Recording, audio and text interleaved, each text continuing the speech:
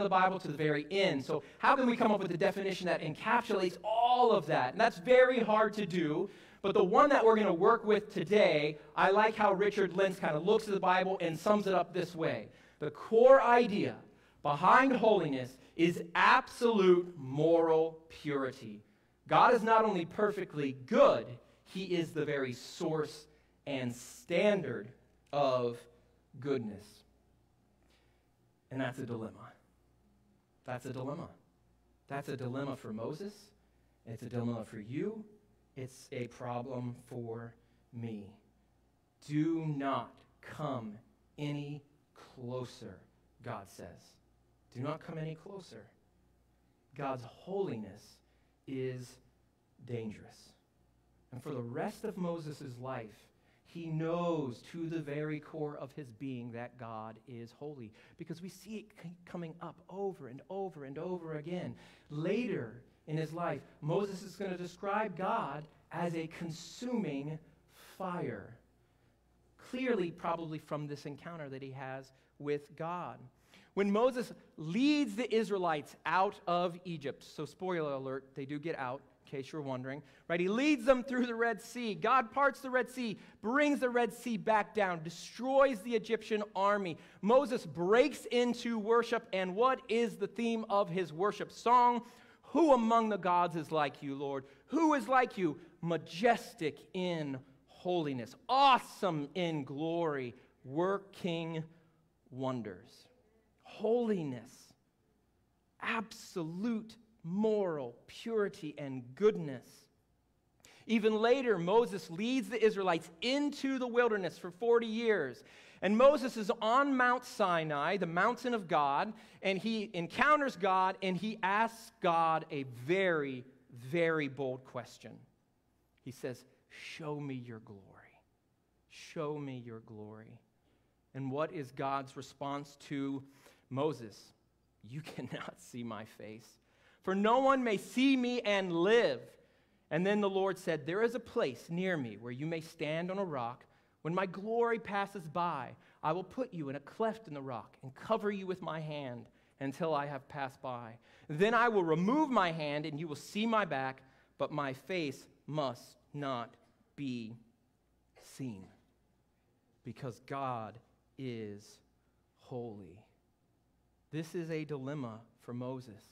What is his dilemma? He wants to see the glory of God, but God is holy, and Moses is not. What is our dilemma? We want to see the glory of God, but God is holy, and we are not. What do we do with God's holiness? What do we do? I think there's two false approaches that we want to avoid. There's probably more than two, but we're just going to focus on two just this morning together. The first false approach is that we think too highly of our own holiness. We say, God is holy, and therefore I better clean myself up. I better work harder. I better get holier. And you know why I'm at it? I'm going to clean up the people around me too. You know, we become judgmental. We become legalistic. We think God's holy, and if I'm going to ever please him, and if I'm ever going to be able to earn my way into his presence, I better get super holy as well. Now, this approach does get one thing right. God is holy. But we will never, ever be able in our own strength to be holy enough to earn the favor of a majestic, awesome, glorious, consuming fire God. Ever. Amen.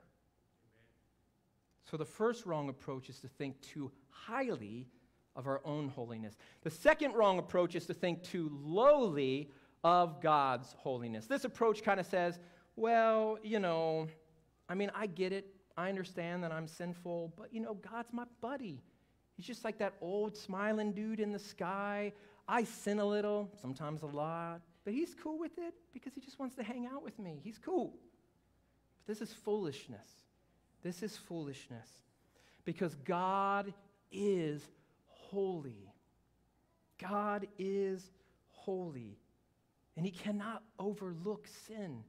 That would be like him saying, I guess I'm not that majestic. I guess I'm not that amazing. I guess I'm not that awesome that I'm just going to mix with sin. He can't do it by his very nature as God. So this false approach does get one thing right, that you and I and Moses are indeed sinners. But it reshapes God into some irrelevant buddy in the sky who just winks his eye at our sin and brokenness. So the first wrong approach is to think too highly of our own holiness. The second is to think too lowly of God's holiness. But what if we want to uphold God's holiness and we want to recognize the fact that we are indeed sinful, but we want desperately to see the glory of God? That, my friends, is a dilemma. But in Christ Jesus, thanks be to God, there is a solution. That God came in human flesh, fully God, fully man, took our sin, lived a sinless life. Even though he was innocent, he bore our pain, our shame, our suffering, our judgment, our sin. And if we trust in Jesus, trust who he says that he is in the scriptures, and trust that he's powerful enough to actually do what he promises to do, we get wrapped up in Jesus like a flame-repellent suit, and he takes us into the very majesty of God, the throne of Father God, and we do not get burned up because he protects us and he wraps us up. And we can say, like Moses, our God is a consuming fire. Not our God's a consuming fire, run, right? That's different. But our God is a consuming fire, and it's majestic, and it's beautiful, and it's awesome. Everybody knows this about fire, right? There's times where you see fire, you run because it's powerful and it's dangerous. But there are other times when you look at fire and you're just like, this is so beautiful, so majestic, so amazing. Our God is a consuming fire. Our God is a consuming fire, but thanks be to God, we have Christ Jesus. Now, why does God do this for us? Why? Why does God do this for us? Because he's not only holy, but he's also loving. In many ways, the whole Bible is that story. Is how does a holy God love an unholy people like you and I? How does he do it? Because he's loving. Do we see that God is loving? Am I just pushing this into Exodus 3? I don't think I am. I think that we see it in Exodus 3. So let's continue on. Then God said, I am the God of your father, the God of Abraham, the God of Isaac, and the God of Jacob. And at this, Moses hid his face because he was afraid to look at God. Smart man, Moses. Okay? The Lord said, I have indeed seen the misery of my people in Egypt. I have heard them crying out because of their slave drivers, and I am concerned about their suffering. So I have come down to rescue them from the hand of the Egyptians and to bring them up out of that land into a good and spacious land, a land flowing with milk and honey. Not only do we see that God is holy, but God makes it clear to Moses here that he is a covenant-keeping God. A covenant-keeping God. Now, that might be strange language, but it's very biblical language. Covenant. God makes covenants. He makes promises. And so maybe to get our head around what covenant-keeping God means, here's a working definition for us all this morning. God is a personal God who keeps his promises to his people. Let's look at this passage again very quickly together. Because what does God say? God says, I'm God of the past. I'm the God of your ancestors, Moses, Abraham, Isaac, Jacob. But I'm also God of the future because I have seen the misery and I hear the cries of my people. And I'm also a God of the future because I'm going to bring you all out of Egypt and I'm going to lead you into the promised land. This is what God tells Moses. You go into the past, I'm there. Present suffering and hurt, I am here.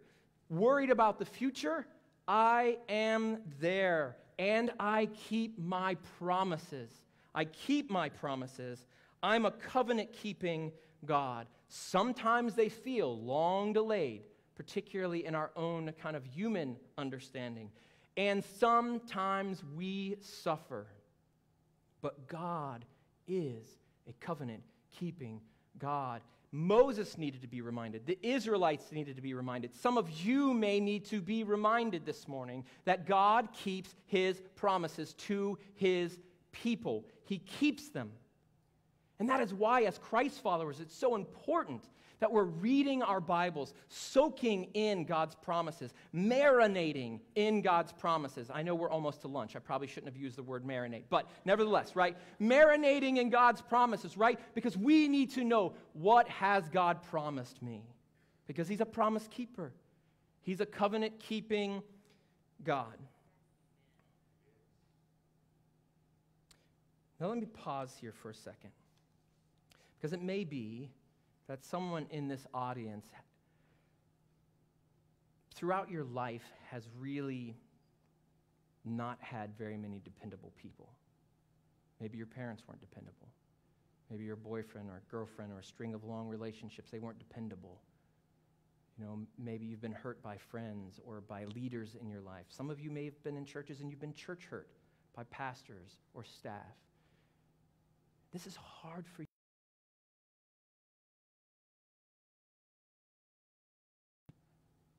Dependability from other human beings.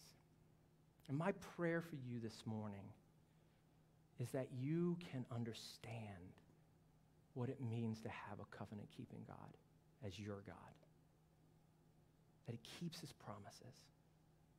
That is dependable. Even when we face hardship and suffering, because there will be times of that in life. And then you can stake your claim in our covenant-keeping God. That's my prayer for you this morning. Okay.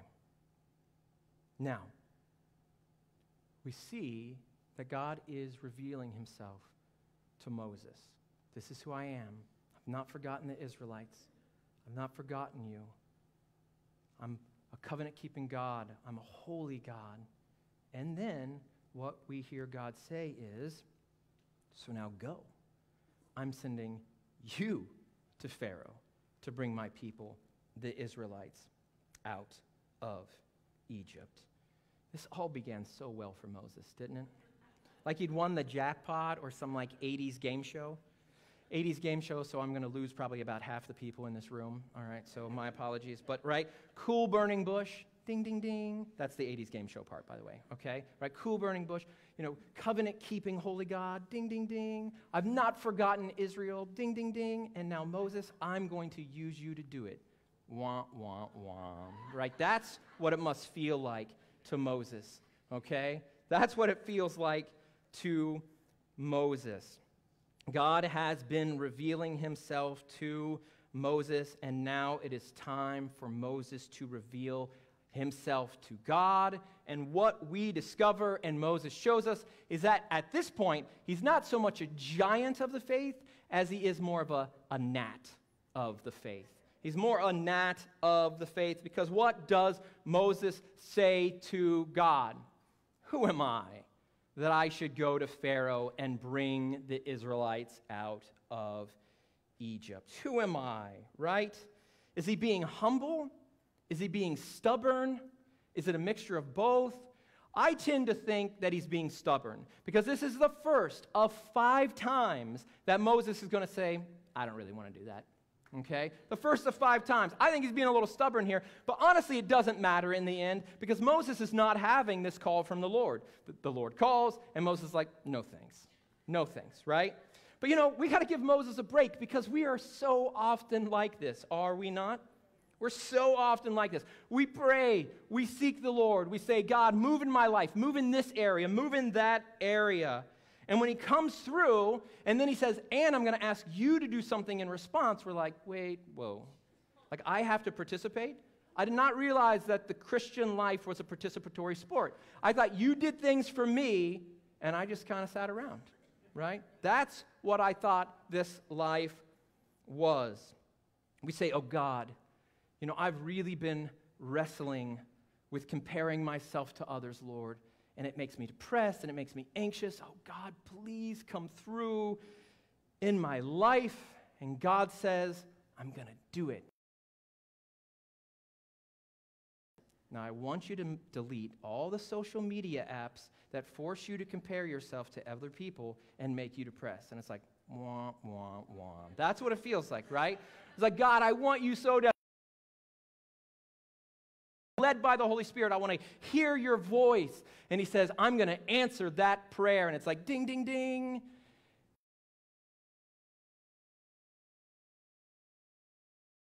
So you can get up and read the Bible and pray. Wah, wah, wah. That's what it feels like, right? You think you hit the jackpot, but then God asks us to participate. Now listen to me. I'm not themselves. Please don't hear that. Power, but he often asks for our participation. Does he need you or I to do anything in the universe? No, he is God. But he knows what is good and best for us, and he calls us to participate. And that's hard sometimes. So, but hey, it is us too.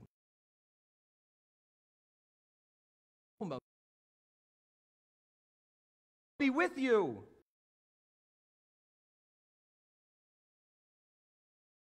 You will worship God on this mountain. You will worship God on this mountain. Hey, Moses, God says, weren't you listening? This is really not about you. It's about me. To you, I am going to be with you. It's my strength, my grace, my power. And isn't that what faith really is? Isn't it trusting what someone tells us and believing that they have the power to accomplish what they say? So let me give you an example. Let's say I tell my children, I'm going to take you to Disney World. And I'm not a very trustworthy person. I make promises and break them all the time. They're like, I lack faith in you. And I lack faith in that promise, right? Or maybe I'm trustworthy, but I'm powerless. So they're like, yeah, Dad would love to take me to Disney World, but he ain't got the money to do it. When it comes to that, he's powerless, right? So they lack faith in me. They can't trust what I say. And even if they trusted what I say, they know I'm powerless to accomplish it. And it's not just about promises, right? It's about warnings too. Now, we tend to think of faith in positive terms, and I think that's right and good, and that is the overall trajectory of the Bible. But it's warnings too, because remember, Moses is going to go and give lots of warnings to Pharaoh, and Pharaoh's going to be like, I lack faith in God, so why should I be concerned about these warnings? So let's use the kid example again, right? I tell my children, you do your chores, or I'm taking phones away tonight, right? Now if they think, he's never going to do it, they lack faith in me, and they lack faith in that promise/warning. Or maybe they think he'd like to, but he's a pushover, and I know he's powerless to actually do it. They lack faith in me. Sorry, I'm clearly doing therapy with you here this morning, so pray for me, right? Our modern notion of just have faith or just believe, I'm sorry, is a ridiculous notion. Faith in who? Belief in who? Faith and belief are in something, or in this case, in someone. When we have faith in God, we are saying, I trust you, I believe what you're saying, and you have the power to do it. That is faith. But Moses at this point is like, no. I lack that kind of faith. So what does God do? He reveals more of himself to Moses. He reveals more of himself to Moses. So Moses said to God, suppose I go to the Israelites and say to them, the God of your fathers has sent me to you, and they ask me, what is his name? then what shall I tell him? Moses is coming up with more excuses, right? And God says to Moses, I am who I am. Well, that's cryptic, right? This is what you are to say to the Israelites. I am has sent me to you. God also said to Moses, say to the Israelites, the Lord, the God of your fathers, the God of Abraham, the God of Isaac, the God of Jacob, has sent me to you. This is my name forever, the name you shall call me from generation to generation. God reveals himself to Moses as the I am, or Yahweh. The I am, or Yahweh. Look at verse 14 with me one more time. God calls himself the I am 3 times. I am, who I am, and then again, I am, has sent you. But he says it again in verse 15, but we don't quite see it, right? Because this word Lord here is Yahweh. So for those of you who like a little Bible trivia, these few moments of the sermon are for you. You're welcome, right? The Lord, the Lord, all capital, L-O-R-D, is the Hebrew word Yahweh. And most of our English translations do not translate it Yahweh out of respect for God's name. So if you're reading your New Testament, or New Testament and Old Testament, as you're reading your Bible, typically, if you see this word, all capitalized, Lord, that is the word Yahweh. And Yahweh is directly related to the words I am. Okay? Enough with the Bible trivia. What the heck? You're welcome. You're welcome, Juan. That one was for you, buddy. So, I am, or calls himself Yahweh. Now, it's a matter of debate. But I think most scholars would agree that God is saying something like this to Moses and to us. I am eternal. I'm unchanging. I'm self-sufficient. I have no needs. I am past, present, future. Everything exists because of me. I am not dependent on anything. I don't get tired, and I don't get worried. It's something like this. Moses says, God, what is your name? And God says something like existence itself. It's like the ultimate mic drop, right? Moses, God, what's your name? God, existence. Boom. I mean, how do you respond to that, right? Existence, I am, right? So what are you worried about? And that is why right after God reveals himself as I am, what does he say to Moses? Go. In the very next verse. Go, right? Go. And then he gives them the whole plan. He says, all right, now you're going to go to the Israelite leaders, this is what you're going to say. Then you're going to go to Pharaoh, and this is what you're going to say. And then you're going to lead the Israelites out, and this is what you're going to do. I'm going to give you the whole plan. And really, let's be honest, it's all about me, God says. I'm the I am, so don't worry about it, right? Don't worry. And what does Moses do? Worries. He worries, right? So he comes up with a new excuse in chapter 4, verse 1. Moses answered, what if they do not believe me or listen to me and say the Lord did not appear to you? God has just told him they're going to believe you.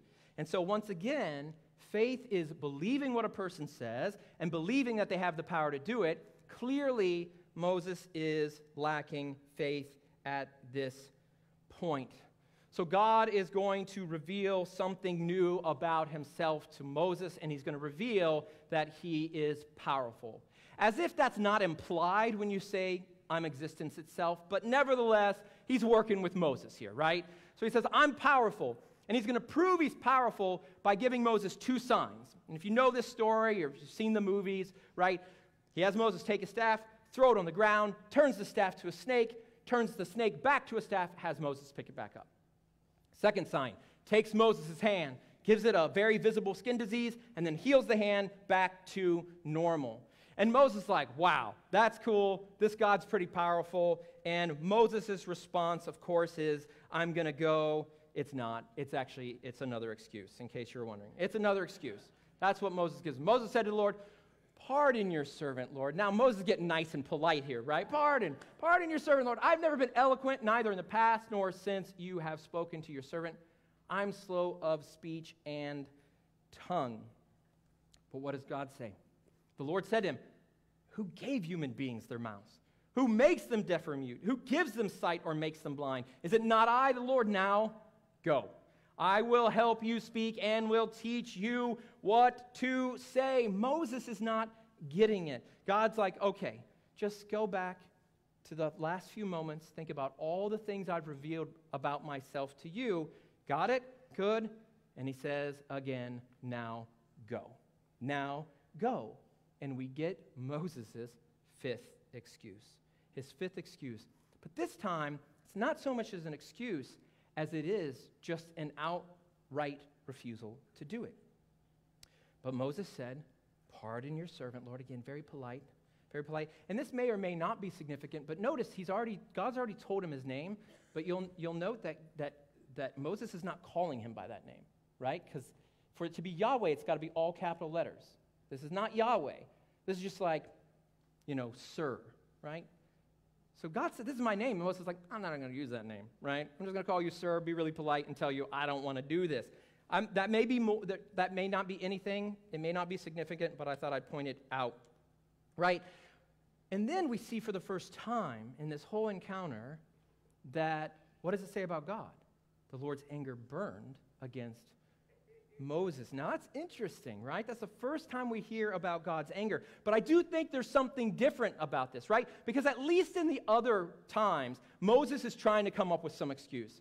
I'm slow of speech. I don't know your name. They won't listen to me. On this fifth encounter, he's just like, I don't want to do it.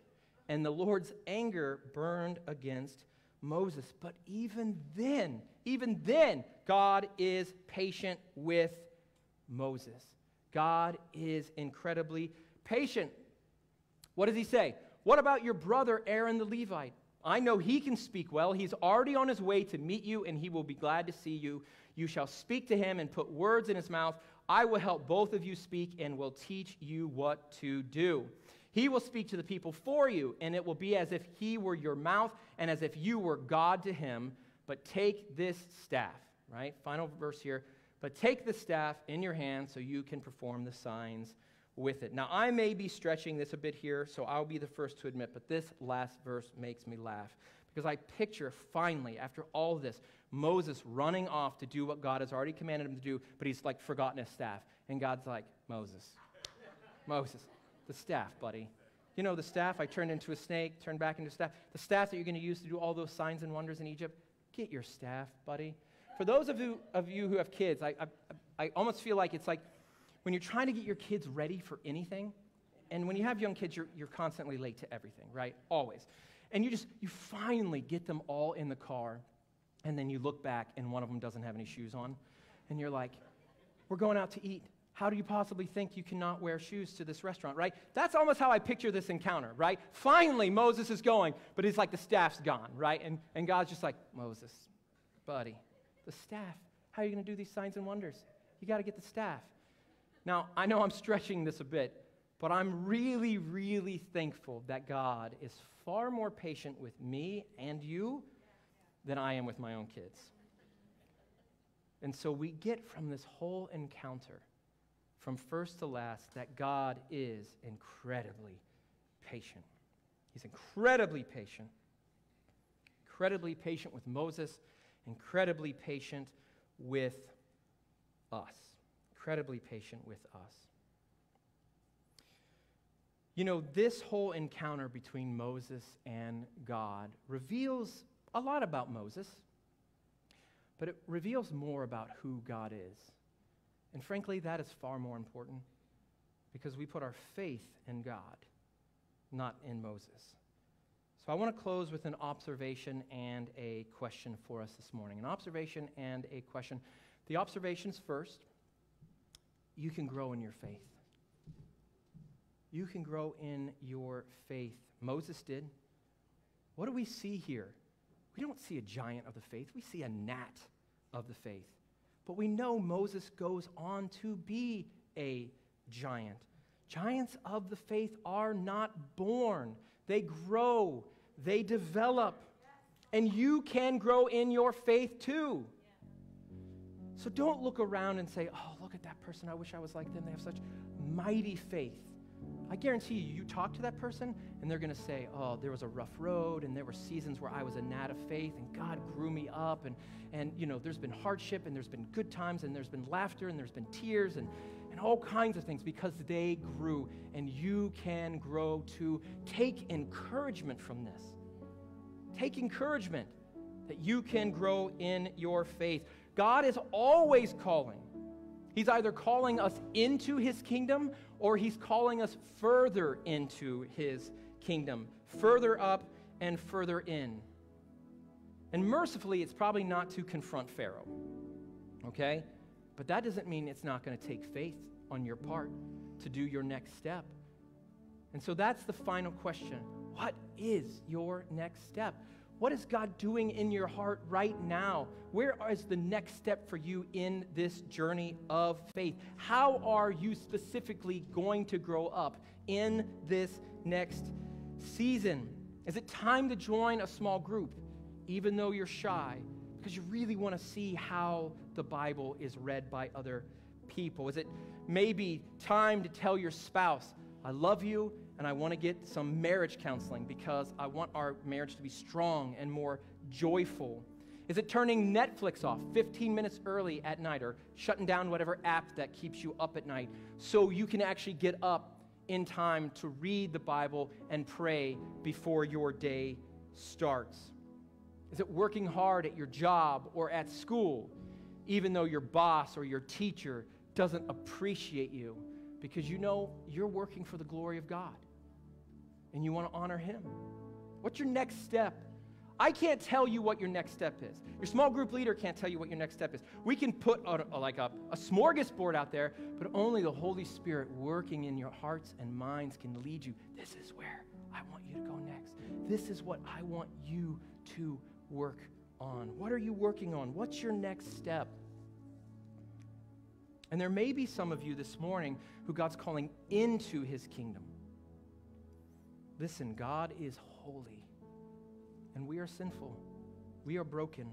We are rebels. We are treasonous. And that is a dilemma for every single one of us. But God is loving, and he is powerful. He keeps his promises. He is the great I am, and praise be to God. He is merciful and patient with each and every one of us. Do you believe what he says is true and that he can accomplish it in your lives? Do you believe it? So what I'd like to do in closing is I'm going to read a few words of Jesus, then I'm going to lead us into a time of prayer. But when we do that, can we go ahead and all of us go ahead and bow our heads and close our eyes, not looking around, not distracted. I'm going to read some words from Jesus over you. And I want you to think, do I trust him? Is he powerful enough to do it in my life? Matthew 11, come to me, all you who are weary and burdened, and I will give you rest. John 3, truly, truly, I say to you, unless one is born again, he cannot see the kingdom of God. John 11, I am the resurrection and the life. The one who believes in me will live even though they die, and whoever lives by believing in me will never die. Do you believe this, he says. And then finally, John 11, did I not tell you that if you believe, you will see the glory of God? Do you trust what he says? Is he able to accomplish it? Is he powerful enough? Listen, for those of you who maybe feel the call of God into his kingdom for the first time, I want to pray with you. I want to lead you in that prayer. It's a huge decision. It's an important decision. You maybe feel the Holy Spirit tugging at your heartstrings even now. Now listen, I'm not going to embarrass you. I'm not going to call you for it. I'm not going to put a spotlight on you. I'm going to do none of that. But what I would like to do is to know who I'm praying with. And so I'm going to ask you, as a sign of faith, if you're going to pray this prayer with me, to put your trust and your hope and your faith in Jesus Christ, would you go ahead and just raise your hand this morning so I know who I'm praying with? Just go raise your hand again. I'm not going to embarrass you. You can go ahead and put those hands down. You can pray this prayer with me silently wherever you're at. Father God, you are holy. You are awesome. You are majestic. You are glorious. And I recognize that I am a sinner. I'm a rebel. and yet you love. And yet you love. And so I put my faith in you and your Son, Jesus Christ, who can bring me into your glorious presence and make me one of your own children. I believe today, and I'm walking with you. In Jesus' name we pray. Amen. Amen. Let's applaud those people who prayed that prayer with us this morning.